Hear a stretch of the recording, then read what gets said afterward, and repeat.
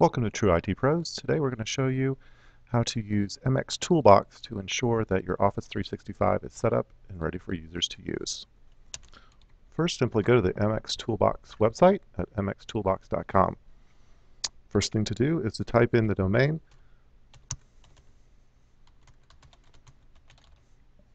to look at your MX records.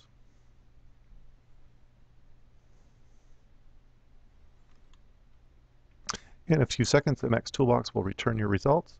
What you're looking for is something very similar to this. The next thing to check would be to make sure that you have your SPF records included as well. Those help Office 365 determine what is and isn't spam. And there's an SPF lookup right here in the bottom corner. Once MX Toolbox returns, it'll show the SPF protection at outlook.com as available to pass, and you know that you've included those text records in your DNS properly. The last thing to check is your CNAME for auto-discover.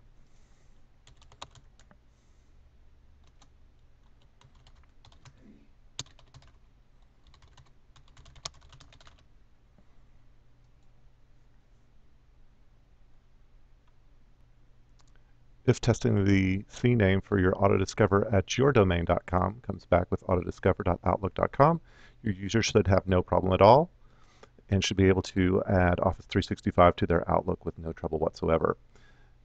You'll want to test this inside your domain and also outside the domain to make sure that your DNS records are correct both externally and internally to your networks.